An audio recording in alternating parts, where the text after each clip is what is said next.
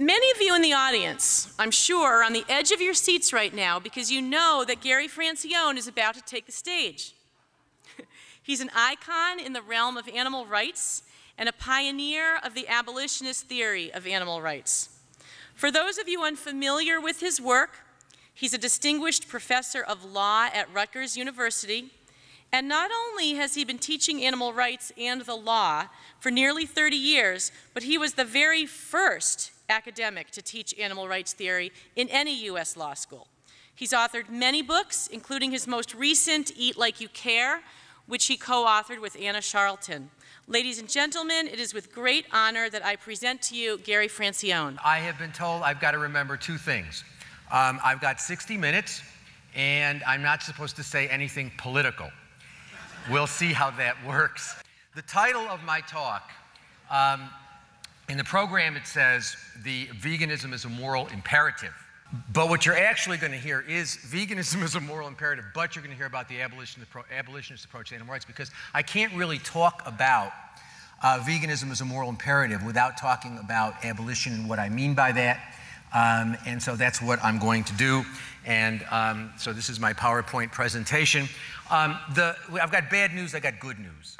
The bad news is that as of this moment, there is no vegan movement, basically as a political movement. I'm sorry, I use the word political, I'm sorry. But there is no political movement for veganism. There's no social justice movement for veganism, okay? There is not.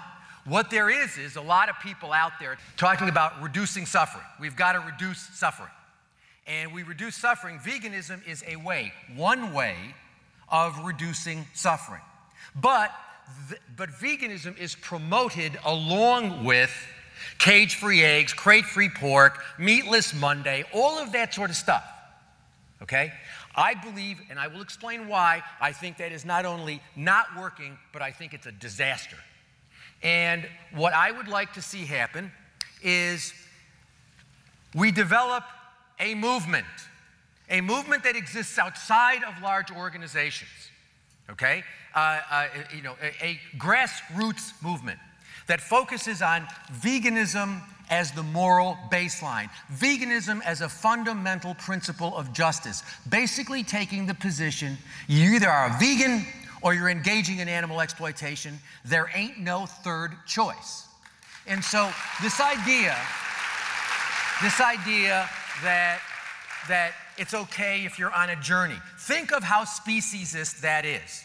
If I say, if we were talking about racism, sexism, misogyny, classism, if we were talking about any form of human discrimination that we believe violates the fundamental rights of humans, and I said, you know what, I see this thing about people of color, and I'm sort of getting there, but I'm on my journey. So I still tell racist jokes, and I still engage in discriminatory conduct against people of color. We would say that's outrageous. But given the movement, and I hate to call it a movement because movement implies going forward, and I believe that we are going backwards. As a matter of fact, this coming weekend, not the one we're in, but the one next weekend, will be the 30th anniversary when 100 of us took over the Building 31 of the National Institutes of Health, the Neurological, Communicative Disorders, and Stroke Institute, and held that building for 3 days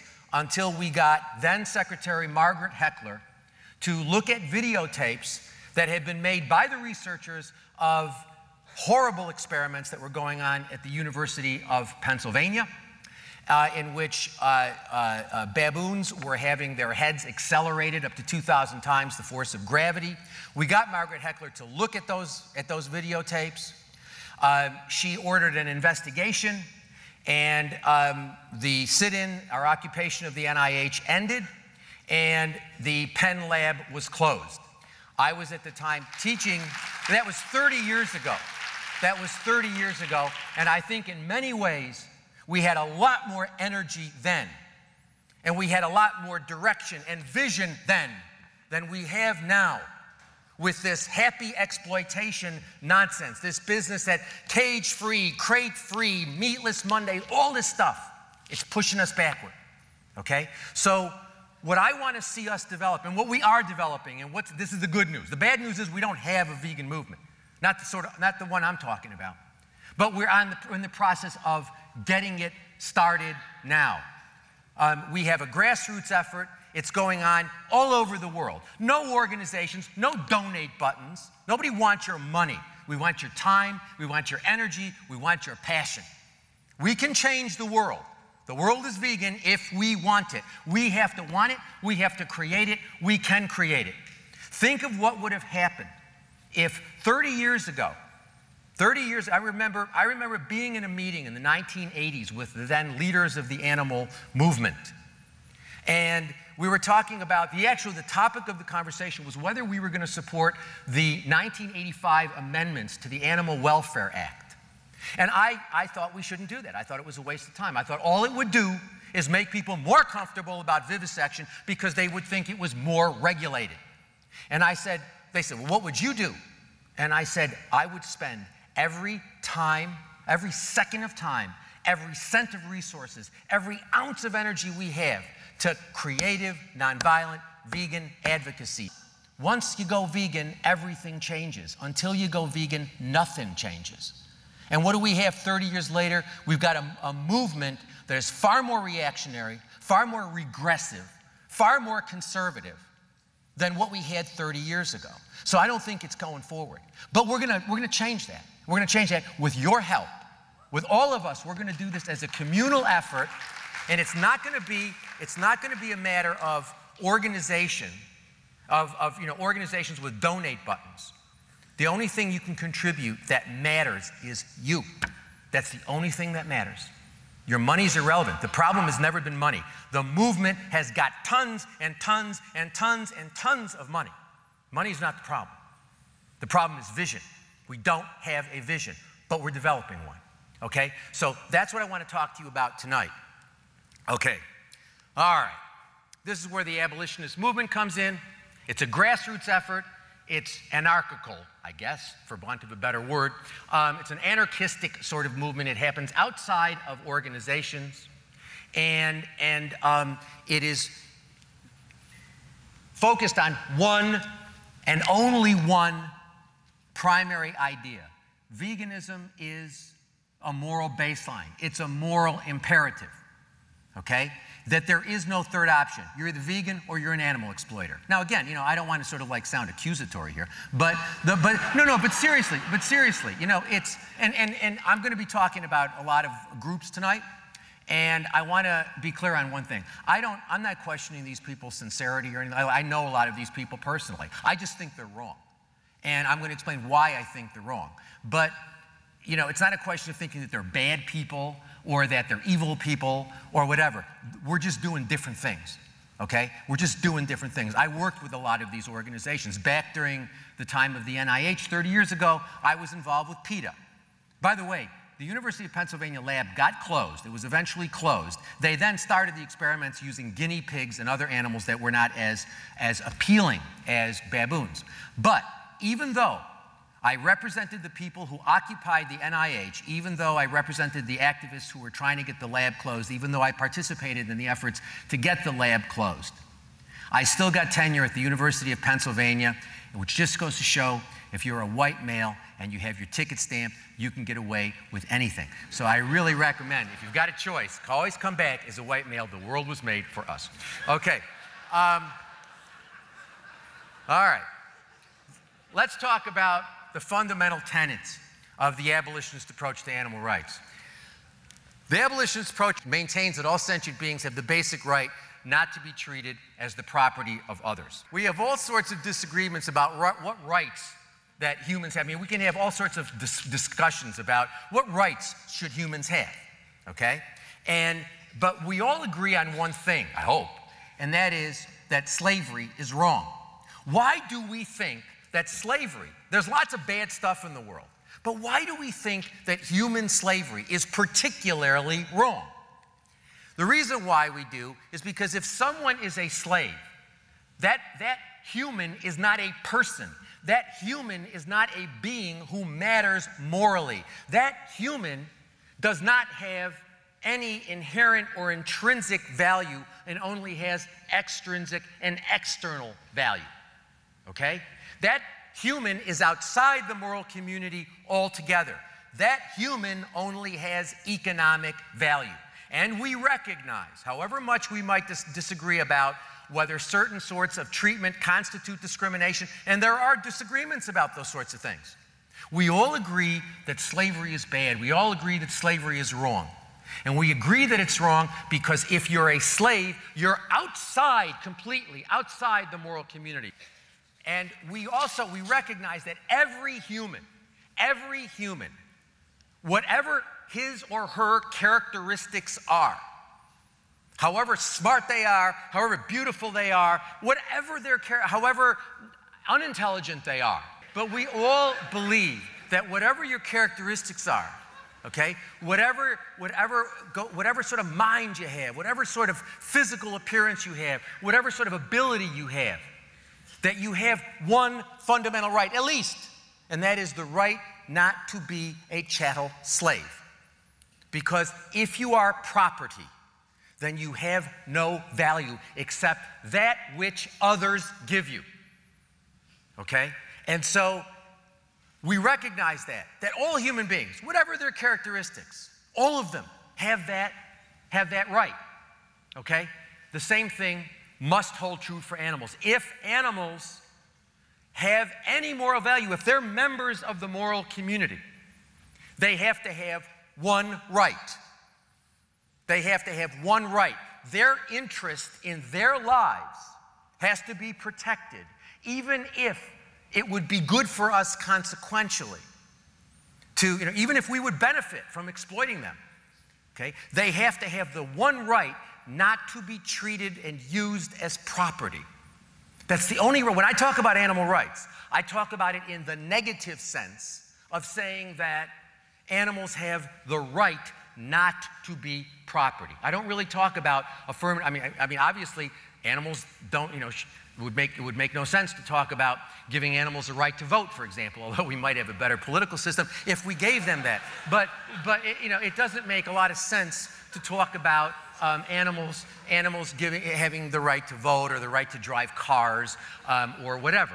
But if they're gonna matter, people, if they're gonna matter, then they've got to have the one right not to be used as property. The problem for others is, once you recognize that one right, then you've got to abolish animal exploitation. It's not a question of regulating it. You've got to abolish animal exploitation. You've got to abolish institutional uses of animals, all of which depend on, rely, and assume that animals have the status as that they're property, that they're things that we can use. Okay? And so what we need to do is if we recognize, and this is the abolitionist position, the abolitionist philosophy, is that animals, all sentient beings, by sentient, all I mean is subjectively aware, perceptually aware, okay? And I'll talk a little bit about that later. But sentience is simply the characteristic of being subjectively aware. Having some sort of mind, whatever it is, however minimal it is, there is someone there who cares about what happens to him or her, even if no one else does. Okay? All right, so all sentient beings, if they're going to be members of the moral community, they have to have the right not to be used as property, but once you recognize that right, you pull the rug out from all institutional exploitation. You're morally obligated to seek the abolition and not the regulation of animal exploitation. The abolitionist position, this is where it sort of like gets a little tricky in terms of people getting upset with me. And that is the abolitionist position rejects the idea that we ought to be, animal welfare campaigns and single-issue campaigns. We reject those, okay? Animal welfare campaigns, giving bigger cages. Like we have a campaign, and the campaign results in an agreement by some, corporation to give larger cages to animals phased in over a period of 273,000 years. They're going to give them larger cages, at least some of them, perhaps, maybe. But these sorts of welfare campaigns, single-issue campaigns are things like, anti-fur campaigns, anti-foie gras campaigns, things like this. These are single-issue campaigns. We're going to talk about the problem with these things. If the animal welfare position is immoral, in my judgment, that is, if it's morally wrong to exploit animals, if it's morally wrong to exploit them, if we have accepted that animals have this right not to be used as property, okay? If we accept that right, then exploiting animals is morally wrong. This is like not rocket science. It follows logically. You accept the right that they have a right not to be used as property. It follows logically, okay, that we should not be exploiting them. So if we shouldn't be exploiting them, we should not be promoting their humane exploitation, because that's what welfare campaigns do. Welfare campaigns basically involve, they take the position that they seek to build coalitions. Okay? Coalitions that may involve vegans, but involve lots of non-vegans. And so that people say, okay, fine, well, I eat eggs, but I agree that, that hens should have more space. So we develop these coalitions, which then promote welfare reforms like larger cages or cage-free. I don't know whether any of you all have seen a cage-free operation. It's one big cage. This idea that this is like some sort of humane innovation is complete nonsense. It is complete nonsense. Cage-free eggs are nothing but hens in a large cage rather than in smaller cages. But they're all still walking over each other. They're all still pecking each other. They're all still defecating on each other. They're still urinating on each other. It's hell. It is torture. And so this idea that this is an innovation, this is a good thing we got to support, nonsense. If exploitation is wrong, we should not be promoting humane exploitation. Again, look at it in the human context. If you decide that slavery is wrong, you don't promote. You don't say, well, slavery is really wrong. It's a fundamental violation of rights. So what I'm going to campaign for is a rule that says you can only beat your slaves 9.5 times a week and not 10 times a week. Everybody would recognize that as idiotic. But when it comes to animals, it's all of a sudden great. Oh, great, great. Well, we know Costco has agreed that it's going to phase in over the next 4 million years. They're going to get rid of their cages. And the answer is, what are you talking about? If it's wrong to exploit animals, then it's wrong to promote the humane exploitation of animals. I mean, it's just like, look at any human context. I mean, rape. Rape is a serious problem. I mean, I know it is illegal, but so what? It's illegal. It's illegal. It happens all the time.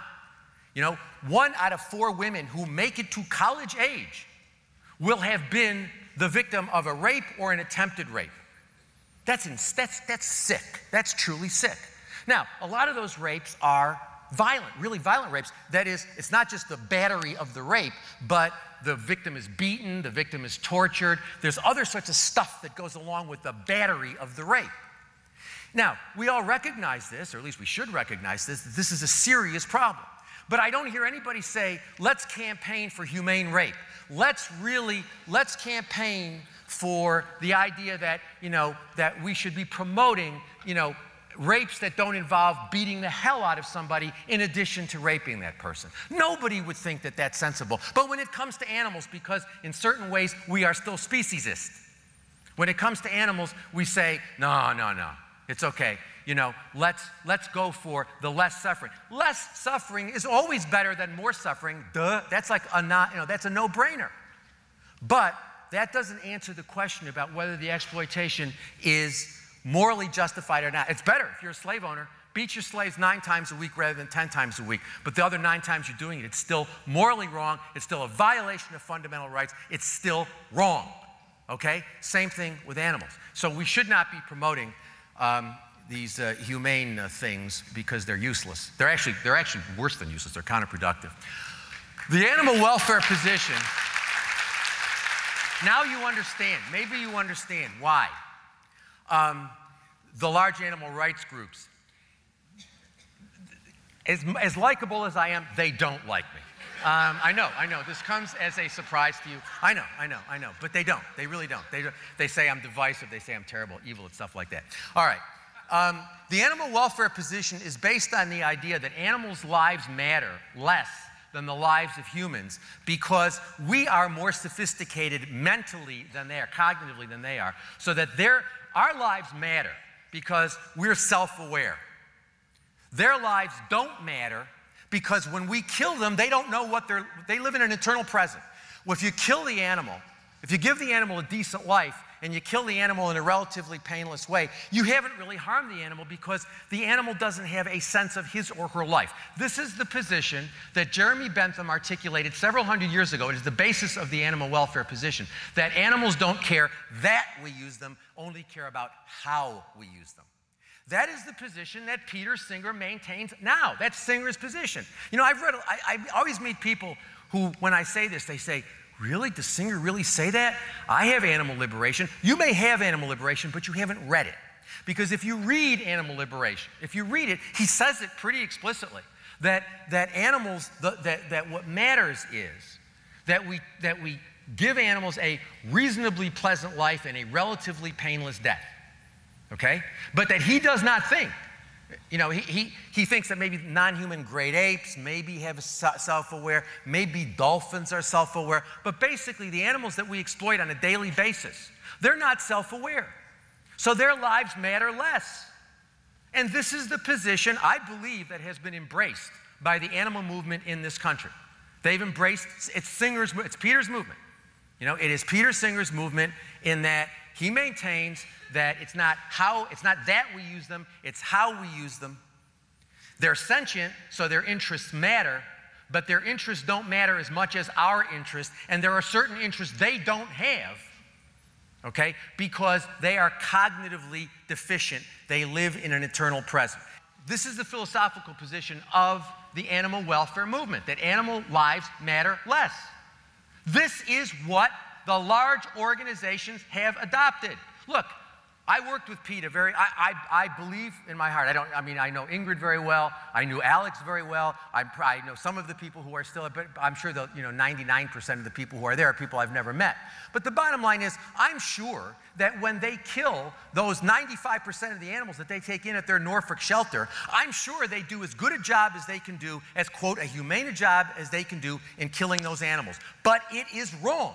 It is always wrong to kill a healthy animal. It's not euthanasia. It's not euthanasia, because euthanasia is when death is in the interest of the being you're killing.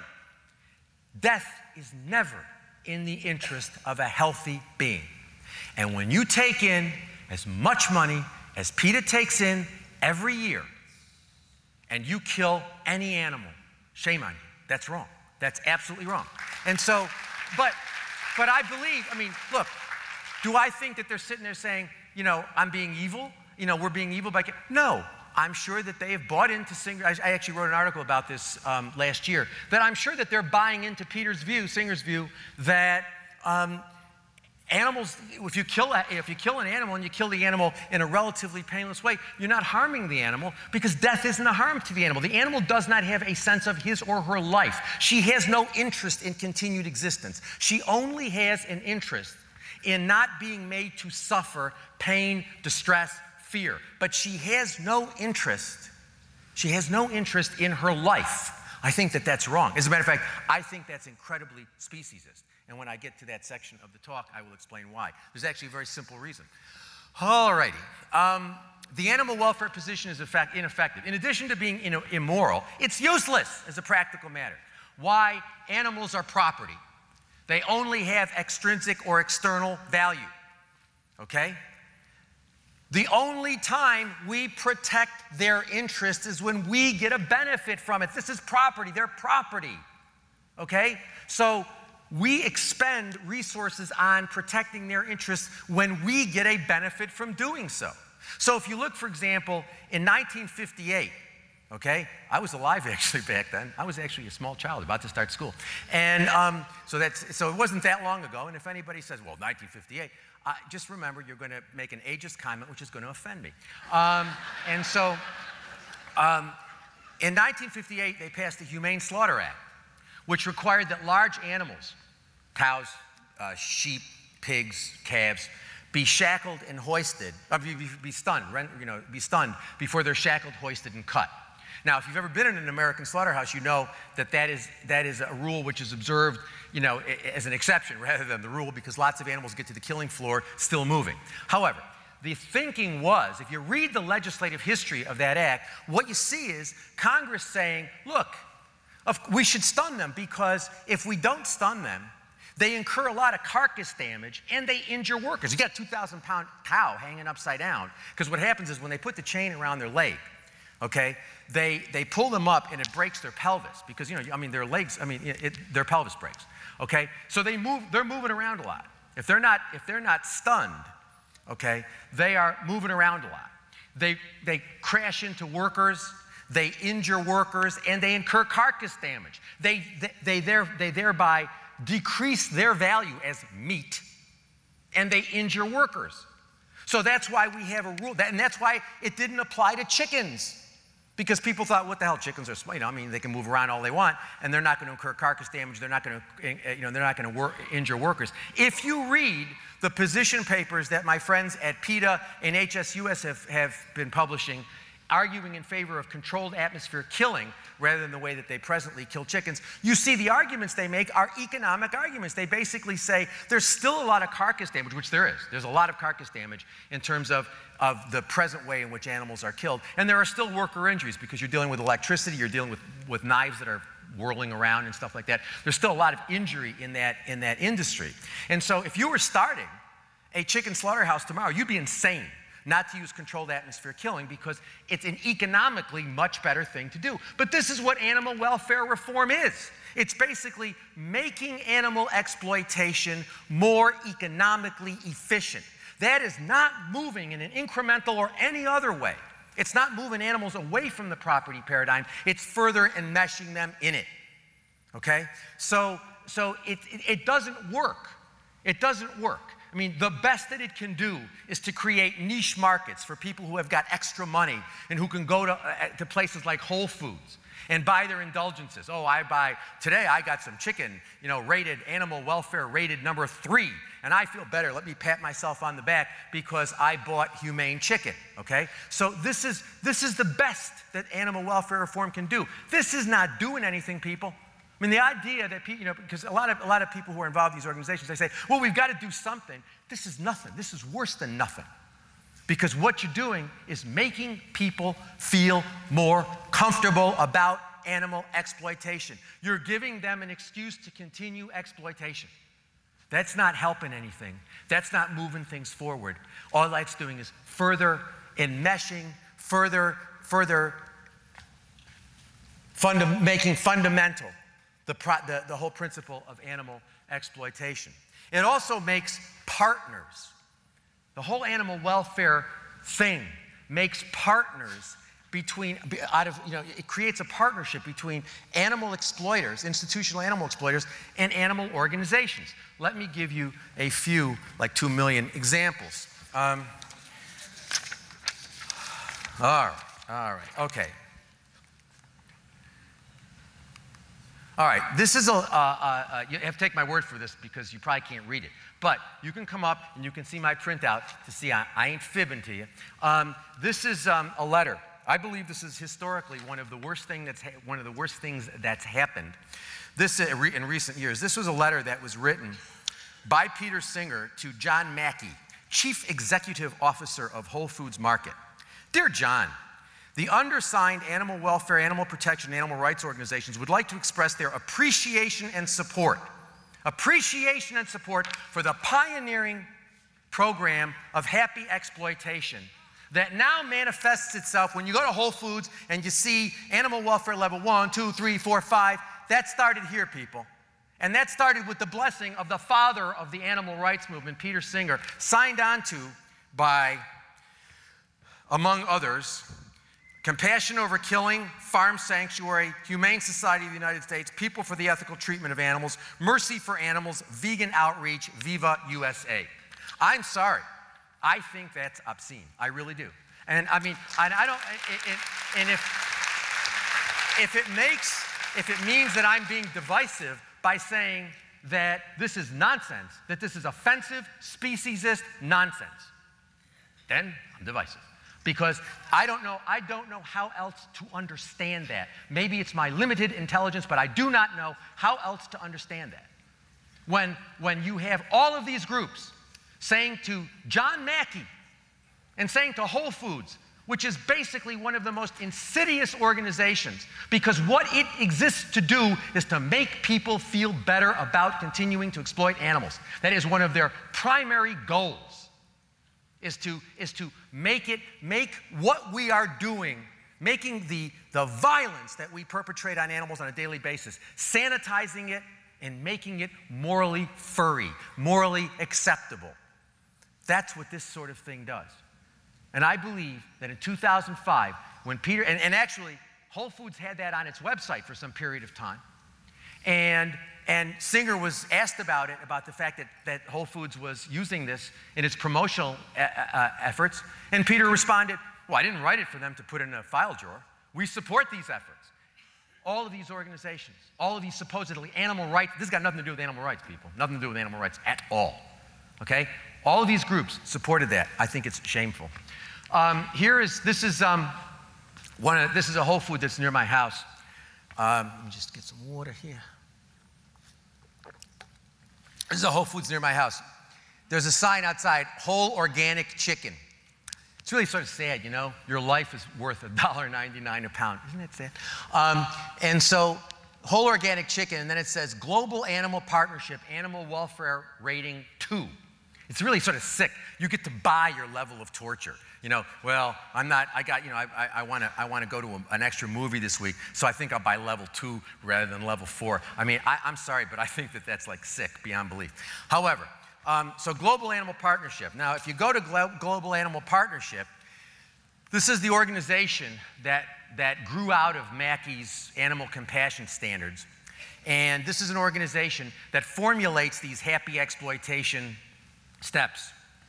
And, 1, 2, 3, 4. Fifth down is Wayne Pacelle, Chief Executive Officer of the Humane Society of the United States. Okay? And so we have here HSUS, Wayne Pacelle, leader of the largest, quote, animal organization in the country, on the board. You have all of the groups supporting it. You got Wayne on the board of the Global Animal Partnership, formulating standards for happy exploitation. Don't tell me it ain't a partnership. Now, lest you think I'm being unduly harsh to HSUS, this is an award that my friends at PETA gave Whole Foods. Okay, an award for being the best animal-friendly retailer. There's John Mackey. There's John Mackey on the cover of Veg News. They gave him an award too. If you could see the picture, you could see cheese in the background. This is Veg News. Now, I mean, I grant you, it's not really Veg News is like People magazine for vegetarian things. But I mean, so I'm not saying that, that it should be, anything more sophisticated, but that's pretty bad when, you're this guy, I mean, look, I'm sure, I've never met John Mackey, but John Mackey is a primary mover, primary proponent of this idea that we can exploit compassionately, okay? And he's on the cover of Veg News. Here's my good friend Ingrid Newkirk on the Bell & Evans. Bell & Evans is a chicken supplier. And here's Ingrid Newkirk saying, this is a quote from Ingrid, Bell & Evans shows that animal welfare and good business can go hand in hand. And by listening to consumer wishes, Bell & Evans has set a new standard for the chicken supply industry. Now, when you have PETA, when you have Ingrid Newkirk saying Bell & Evans is setting a new standard for the chicken industry, what message does that give to people? And I have to laugh when I hear Ingrid say, oh, we don't support happy exploitation. Nonsense, of course you do. That can only be understood. Members of the public who see that say, hey, I should buy Bell & Evans. I care. I'm a compassionate person. I'm a good person. I should buy Bell & Evans chicken because Ingrid says they've set a whole new standard. So if PETA says they've set a whole new standard, and PETA's the radical group, if PETA says that they've set a whole new standard, then you know, isn't that a good thing? This is what I mean, partnership with animal exploiters. And here's the Humane Society giving an award and praising Aramark. Aramark is a big institutional food supplier, and you know, they said that, you know, by the 27th century they're going to have cage-free eggs, and so HSUS got all orgasmal over that, very excited, and started giving them all sorts of awards. Here we have certified humane, raised and handled. This is one of the labels. There's a whole bunch of happy meat labels out there. One of them being this, certified humane, raised and handled, okay? HSUS is involved with this, the ASPCA is involved with this, the newspaper Animal People supported. I mean, this is basically a collective effort involving a lot of different organizations, and they put labels on products. Here's Humane Farm Animal Care, that's the organization that sponsors this, is the leading nonprofit certification organization dedicated to improving the lives of farm animals and food production from birth through slaughter. The goal of the program is to improve the lives of farm animals by driving consumer demand for kinder and more responsible, I'm sorry, that's obscene, farm animal practices. When you see the certified humane, raised and handled label on a product, you can be assured that the food products have come from facilities that meet precise, objective standards for farm animal treatment. Don't tell me this isn't promoting animal exploitation. I mean, I have to laugh when I hear animal people say, we're not promoting animal exploitation. You sure as hell are. That's exactly what that is. It's promoting animal exploitation. There is no other way to understand it. It's not just here, it's all over the place. This is Freedom Food from the United Kingdom. We know that a majority of people, more than 70%, are concerned about farm animal welfare. But knowing what to do can be hard. Yeah, like going vegan, really hard. So we work with retailers, supermarkets, convenience stores, farm shops to increase the visibility of Freedom Food at the point of sale. We also work with food brand chefs, restaurant owners, and food service companies to encourage them to buy from Freedom Food approved farms or to help them bring their suppliers up to Freedom Food approved status so it's easier for us as shoppers to choose the higher welfare option. This is promoting animal exploitation. Here we have HSUS. This was off of their Facebook site. HSUS giving a $1 off crate-free bacon from Applegate. And this was on HSUS's Facebook site with the expression, breakfast just got tastier. This is Joe Maxwell. Joe Maxwell is a pig farmer. He's also a vice president of the Humane Society of the United States. They have a pig farmer as an officer of their organization. Now look, I'm not saying that these people are, I just think this is wrong. I'm not saying that they're bad people. I don't know Joe Maxwell. I wouldn't do that. I think what he's doing is wrong. I think it's really wrong. I think it's a violation of fundamental rights. But, you know, I mean, I'm not, you know, judging Joe Maxwell's heart. I have no idea what goes on in the guy's heart. What he's doing is wrong. And what we are doing by supporting these organizations is also wrong. If you are supporting HSUS, if you're supporting PETA, Mercy for Animals, Compassion Over Killing, any of these organizations, you are promoting and supporting this sort of nonsense. All right. What do welfarists say? Well, they say, we have to do something. Sorry, this is not something. Okay? I agree we have to do something. What we need to do is be relentless in engaging in creative, nonviolent, vegan advocacy every second we can do it, in every way that we can do it. We're going to talk, Anna and I are going to talk tomorrow about doing creative, nonviolent vegan advocacy because it's not as hard as you think it is. We're all going to do it in different ways. We all have access to different groups and stuff like that. So, you know, but we all have access to other people. We can all change the world, you know? I mean, if everybody persuaded, you know, one or two other people to be vegan, if all present vegans persuaded one or two other, I worked this out actually on one of the posts I wrote on abolitionistapproach.com. We could have the world vegan in a matter of like 12 years. So I mean, if each of us spent our time educating others about the importance of veganism, not veganism as a way of reducing suffering, but veganism as a fundamental principle of justice, we could change the world. We will change the world. But we're not going to do it with that stuff. We have to do something. Well, animal welfare reform is not doing anything. this is similar to incremental improvements in human rights. No, it's not. We didn't get rid of slavery because we made it more humane. We got rid of slavery because there was a paradigm shift and people, a large number of people came to recognize that owning other humans was a really obnoxious, horrible, morally repulsive idea. That's the only way we're going to get rid of animal exploitation. We're not going to get rid of it by making it more humane. All we're going to do by making it more humane is making people more comfortable about animal exploitation. We need to take baby steps. Yes, baby steps. If I hear again baby steps, if you really want, if you're like one of these welfare people and you want to get rid of me, come up to me and say, but shouldn't we be taking baby steps because I have cyanide in my pocket, I'm going to drink it, and I'm going to kill myself because if I hear the baby steps thing one more time, you know, that's it. I just can't take it, you know. I'm getting old now, and I've heard the baby steps. Baby steps are for babies, okay? They're for babies, okay? We're adults. Let's take, you know, and actually, you know, come to think of it, to call these things baby steps is an insult to babies because even a baby step is a small step forward. These are big steps backward. Okay, so don't insult babies. Don't be an adultist and insult babies. Okay, everyone's on a journey. That's another one. That's another one that just makes me want to vomit. This idea that, you know, I'm on a journey. I don't care whether you're on a journey. You know, and this idea, you know, people always say to me, "Were you born a vegan?" And the answer is no, I wasn't. You know, I was born. I hated vegetables. I ate meat, you know, for the first chunk of my life, okay? I've been a vegan now for 33 years, all right? And I'm not dead yet, so it can't be unhealthy for you. But, and interestingly, I teach in a university. I have students sneezing on me all the time. You know, I mean, really, they all get sick. They're all walking around like dead people. And I cannot remember. First of all, I have more energy than the people I teach, and they're young enough to be my grandchildren. And secondly, I cannot remember the last time that I was sick.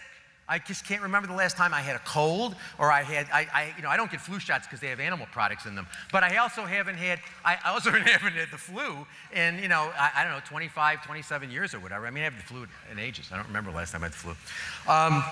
And then I love this. This is the welfarists say, we're really just like you. We really want abolition. The answer is no, you don't. You're giving out coupons for Applegate bacon. You ain't an abolitionist. Whatever else you are an abolitionist. Also, in addition to not liking welfare reform campaigns, I also have an issue with single-issue campaigns, like the anti-fur campaign, for example, or, you know, this idea, going after campaigning about the Taiji dolphins or something like that, or this right now what's going on, you know, the slaughtering of dogs in China.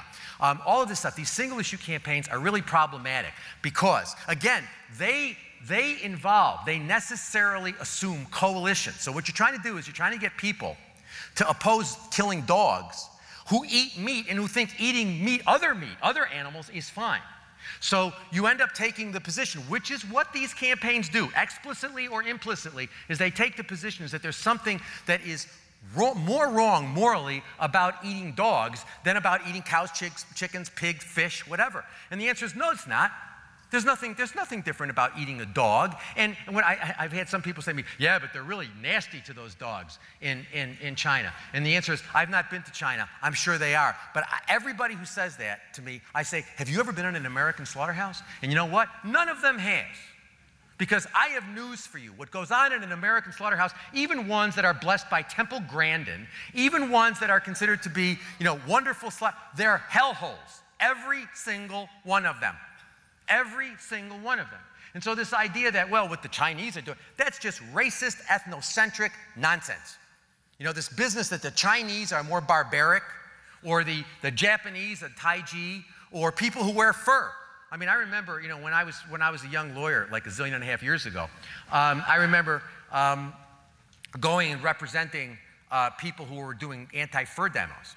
And, you know, they would say all these really hideous things to women walking by wearing fur, and 90% of the time they were wearing leather, they were wearing wool. There is nothing.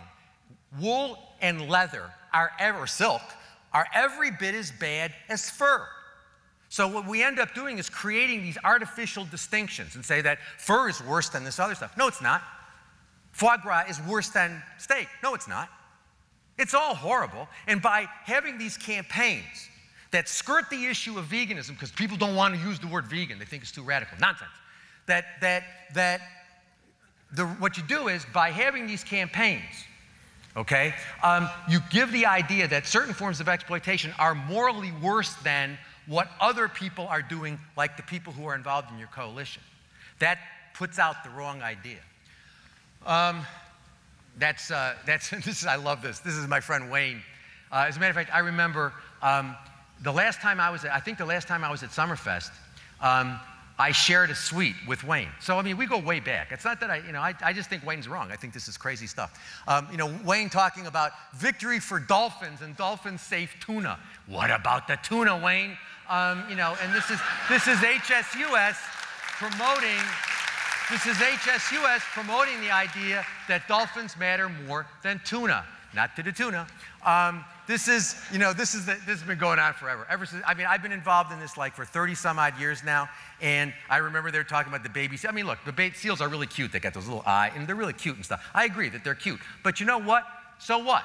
Cuteness. I mean, the moral status should not depend on cuteness. There is nothing that is worse. I mean, if you're wearing wool, then you got no standing to talk to somebody who's wearing a baby seal fur coat. Sorry. Here, I love this one. Those who wear fur have no respect for life. That's Joe Stalin, for those of you who are too old to recognize Papa Joe. He was a badly misunderstood guy. He had a lot of good ideas. But Stalin,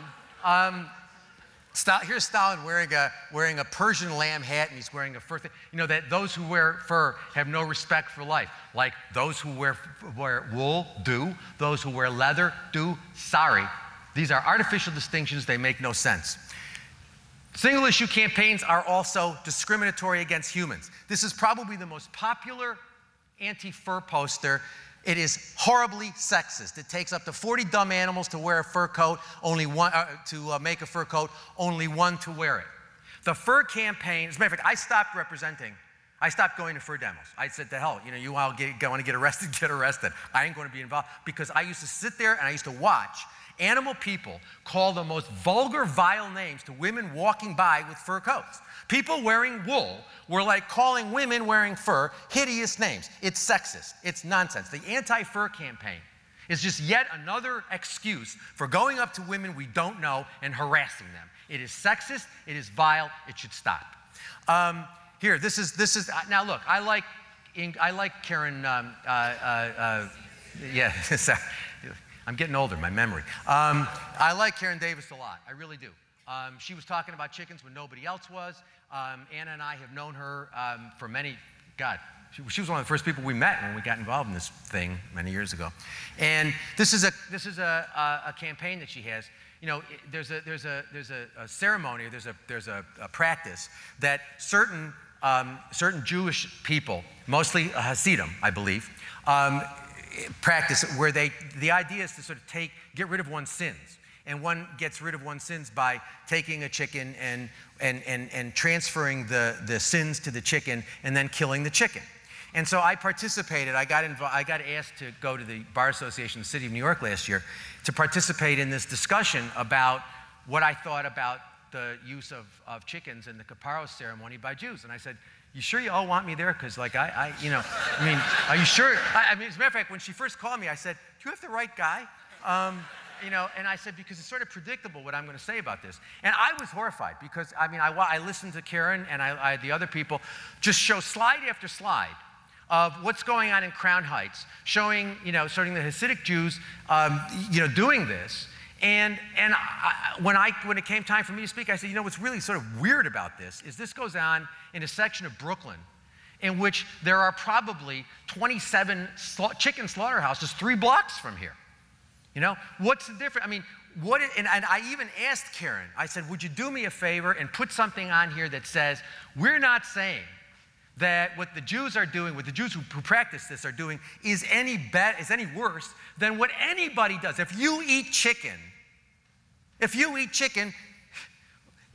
what's it, so what's the problems with the Hasidic Jews? I mean, if you eat chicken, like, what's the problem? You know, what problem do you have with Hasidic Jews? And this is exactly the sort of campaign which encourages anti-Semitism, because it makes people think that the Jews are more violent than other people. And the answer is, sorry, you're not a vegan? We're all standing shoulder to shoulder as animal exploiters. Here's Michael Vick and Andre Robinson. Michael Vick, the gift that keeps on giving to me. I talk about Michael Vick a lot. I think what he did was terrible. And we're going to talk tomorrow morning at 8:45 if I'm awake. We are going to talk about, Anna gets up earlier, she'll be fine if I'm, but no, we will be there. Michael Vick, you know, we all get upset about what Michael Vick did. Michael Vick is no worse than the rest of us. He engaged in killing animals because he derived pleasure from doing so. If you eat animals, if you eat meat, if you eat dairy, if you eat eggs, if you eat honey, what you are doing is engaging in animal exploitation. The best justification you have for doing that is pleasure. You ain't no different from Michael Vick. The last round of really horrible hate mail I got from animal people was when I was on CNN, and they asked me about Andre Robinson. And they asked me if he should go to jail. He was a kid in Brooklyn who kicked a cat. Didn't kill the cat, he kicked a cat. And so I was asked, do I think this kid should go to jail? And I said, well, to be honest with you, I think what the kid did was horrible. But if we're not going to put every meat eater, every dairy eater, every egg eater in jail, what the hell are we doing putting this kid in jail? What did he do? He kicked the cat because he got a kick out of it. We eat eggs because we get kicks out, because we enjoy it. So like, we get pleasure, we get palate pleasure. He derives some other sort of pleasure. Who cares what the pleasure is? It's wrong. And I think that these campaigns, I think that if you look at the rhetoric, it's like the Taiji Dolphins is all anti-Japanese. If you look at the rhetoric that goes along with the Vic, the Vic criticisms, the Andre Robinson criticisms, they're vilely racist. The abolitionist approach sees veganism as the moral imperative. This is a quote from Vegan Outreach. Veganism is not an end in itself. It's not a dogma or religion, I believe. I agree it's not a religion. Or a list of forbidden ingredients or immutable laws. It's only a tool for opposing cruelty and reducing suffering. This is exactly what the abolitionist approach rejects. This idea that you don't, is if you're flexible. You know, if once in a while you cheat, you know, if when you're someplace, you know, they bring cheese out, you're at a restaurant, you ask for vegan, but they don't bring vegan out. As a matter of fact, Peter Singer says, if you're at a restaurant and it comes out, your dish comes out with animal ingredients, just go ahead and eat it. Because if you make people think that you're, fanatical about it, you'll turn people off, and so therefore, go ahead and eat it. I think that's nonsense. I think that's complete nonsense. I think if you do that, if you're sitting with your friends at a restaurant, and you're vegan and they're not, and they bring something out that's not vegan, and you eat it, what you've just told your friends is, you don't take this seriously as a moral principle. These are basically Singer quotes. This is again the father of the animal rights movement. To avoid inflicting suffering on animals, not to mention the environmental cost of intensive animal production, we need to cut down drastically on animal products we consume. Does that mean a vegan world? That's one solution, but not necessarily the only one. If it is the infliction of suffering that we're concerned about rather than the killing, then I can imagine a world in which people eat mostly plant foods, but occasionally treat themselves to the luxury of free-range eggs, or possibly even meat from animals who live good lives under conditions natural for their species and are killed humanely on the farm. That is the father of the animal rights movement, a paternity claim that I dispute. These are quotes from Peter about how you don't have to be, that if you appear to be a conscientious vegan, people will think you're fanatical. Interestingly, speciesist nonsense. If you say, look, I absolutely reject child molestation, I absolutely reject it. Nobody says, well, you're a fanatic about child molestation. I absolutely reject rape. I don't care, if somebody says no, I don't really care what the circumstances are. No means no. So if that's, and so that's my yes, I'm a fundamentalist, because I get called a fundamentalist all the time. Yes, I'm a fundamentalist about rape. I'm a fundamentalist about pedophilia. I'm a fundamentalist about racism. Yeah, I take it seriously, okay? And the idea that if you take it seriously, you're a fanatic is nonsense. I was going to say something else, but okay.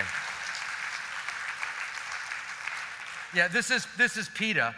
By refusing to eat a veggie burger from a restaurant because the bun may contain traces of milk or eggs, not considering even that these things are prepared on a grill that meat is fried on, you are discouraging that restaurant from offering vegan options because it seems too difficult to task. Please. I mean, that's just nonsense.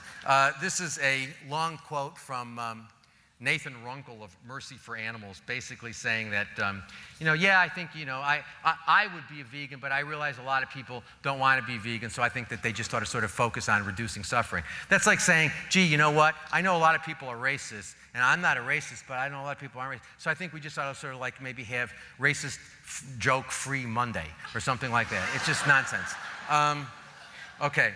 Abolitionists reject this in favor of veganism as a moral imperative. You're either a vegan or you participate in animal exploitation. There is no third option. So no, veggie. Yes, vegan. What I always get from people is they say, yeah, but what if somebody's not ready to go vegan? They're just not ready. The answer is you discuss with them the moral imperative of veganism. If somebody says, look, I hear what you're saying, but I'm not ready to go vegan. You don't say, okay, well then you should go flexible. You should eat cage-free eggs. You should eat crate-free pork. You don't encourage them. You basically say, hey, if you care, if you really care, then you don't have a choice. If you believe animals are members of the moral community, you cannot eat them, wear them, or use them. You just can't do it. So if somebody says, I hear what you're saying, and I'm going to do less, then go vegan. The answer is you let them choose. You never tell them that exploitation is a good thing. I mean, what I do lots of times is people say to me, well, I hear what you're saying, I agree with you, but. That is the expression I've heard most in my life. I agree with you, but. And they say, I agree with you, but. But I'm not ready to go. It's too hard. I say, no, it's actually, if you've got 2 hours, you can get on the internet. It's like idiotically easy to know what you need. I mean, it's basically fruits, vegetables, nuts, grains, beans. It's really not rocket science. It's very easy to go vegan. It's very, very easy, and it's very cheap. You don't have to, unless you're going to buy processed foods that basically have no nutritive value and lots of salt, basically going vegan is much cheaper than having a diet that's got any amount of animal products in it. I mean, that's a no-brainer. So I try to explain, I try to discuss it with them. I spend as much time as I can with that particular person. However, at the end of the day, they say, look, I'm just not ready to do it. Should I eat cage-free? I say, no. You don't eat cage-free eggs. You don't eat crate-free pork. What you do is, why don't you do this? Why don't you go vegan for breakfast for 2 weeks? Go there. No animal products for breakfast. Easy. It's easy. Then you see your arms and legs don't fall off. You don't go blind. Everything's fine. Then you go vegan for lunch for 2 weeks. You see everything's fine. Then you go vegan for dinner for 2 weeks. Then you're vegan. However, I always tell them, but let me be clear. If you want to take that approach, then if that's what's going to get you there, do it. But please understand, I am not saying that in that period of time, in that 6 weeks that you're still continuing to eat animal products, it's not okay. And you shouldn't pat yourself on the back. As a matter of fact, you should be asking yourself, if you really take this seriously, why aren't you willing to make a decision in favor of nonviolence? We all talk about nonviolence, which is nonsense, while we're all sticking the products of violence into our mouths. I mean, it's unbelievably hypocritical. But, I think we just have to be direct with people. Being clear is not being unkind. It is not being judgmental. Being clear is what we have an obligation to do. All right.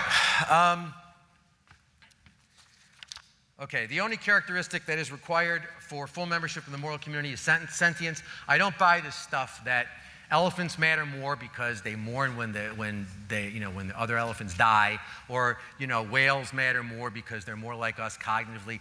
Or non-human great apes matter more because they're like. That's nonsense. That's like saying light-skinned black people matter more because they're more like us because we're white. Okay? I mean, this idea that animals matter more because they're like us, okay, is just the anthropocentrism and the speciesism that got us into this mess of nonsense in the first place. So I do not think that if you're sentient, I don't care how sentient you are. It's not a matter of degree. If you're sentient, then you morally have a right not to be used as a resource. I don't care whether you're a fish that can't do algebra or you're a chimpanzee who's got rudimentary skills in algebra. I don't really care. It doesn't matter. That's like saying smart people matter more than not smart people. I think most of us would think that is obnoxious elitism. It's the same thing when you apply it to animals. All right. Abolitionist approach rejects all forms of discrimination. Speciesism is wrong because it is like racism, sexism, heterosexism, classism. So therefore, if you are opposed to speciesism, you are necessarily committed to rejecting the discrimination against human beings. One of the things that really troubles me, one of the reasons why actually I stopped working with PETA, for lots of reasons, but one of the major reasons was the I'd rather go naked than wear fur campaign that they started in 1989. I still remember the meeting at which this was announced, and I said, and I believe, if we are continue to treat women like meat, we are going to treat animals like meat. That sexism, that we have a position, this idea that we don't take a position about other forms of discrimination is nonsense. Of course we do. We say speciesism is wrong because it's like these other forms of discrimination which exclude people from the moral community, full membership in the moral community, based on irrelevant criteria like race, sex, sexual orientation or preference, whatever. So we have a position on racism, sexism, heterosexism, and other forms of discrimination. They are all bad. They should all be rejected. One of the things we do with the abolitionist approach is I will not allow anything on that page. I've got a bunch of moderators who, and basically anytime people put this anti-fur stuff with, that has sexist depictions of women or starts with the racism, oh, Michael Vick, those people are barbaric, or the Japanese, they're barbaric, or the people who do caparos, they're barbaric. The answer is, sorry, I don't allow anti-Semitism on the page. I don't allow racism. I don't allow ethnocentrism or any of that stuff on the page because we should all be rejecting it.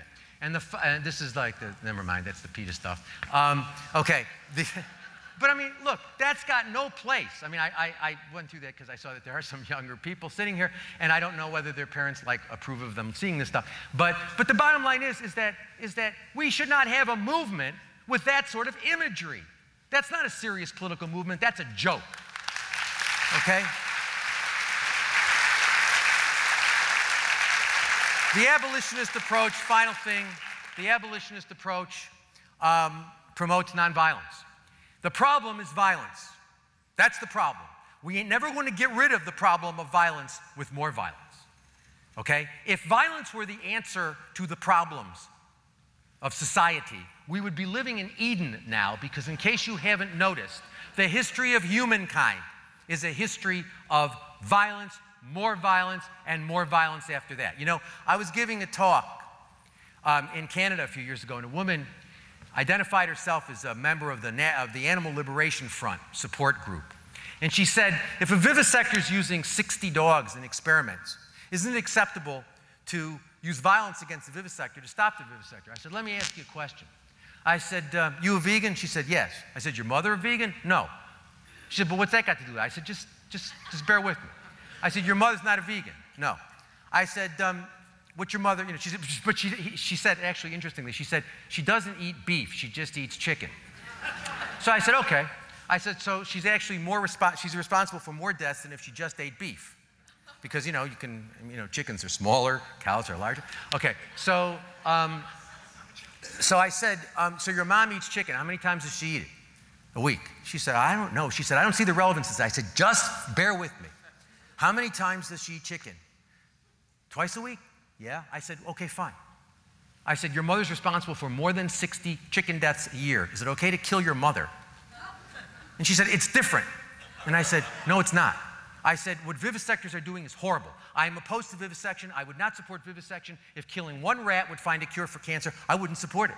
I mean, I'm totally opposed to vivisection. But what the vivisectors are doing is no different from what any non-vegan is doing. So this idea that we can use this idea, look, I don't care. You can burn down 10 slaughterhouses right now. You can burn down 10 slaughterhouses right now, and if the demand persists, those 10 slaughterhouses will be rebuilt, or 10 existing ones will have their production capacity expanded so that they can accommodate the demand. The problem isn't the people who are producing the stuff. They are capitalists. They respond to demand. They will sell beef if it's demanded. They'll sell bananas if it's demanded. They are indifferent in an economic sense. They're capitalists. They will supply whatever demand is being made. The problem is those of us who demand it, not those of us who supply it. We're all complicit. But the bottom line is the primary problem, us, sorry, the people who demand it. That's what the abolitionist approach is. Anna and I, Anna, who helped me do this presentation, and who has been my partner for many years. She's a very happy woman. Well,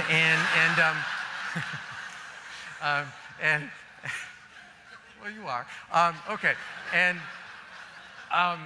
we will be talking about this tomorrow. It has been wonderful to be here with you at Vegetarian Summerfest. My only request is, I hope they change the name to Vegan Summerfest. Peace. NAVS actually has a policy where we don't view quote-unquote humane meat, for lack of better words, even as having anything at all to do with veganism, and that's why we never have presenters that talk about what's described as animal welfare. We actually have that as a policy, so it's not just coincidence that you will never see anyone on our speaker roster talking about that, because we just don't view it as having anything to do with our cause.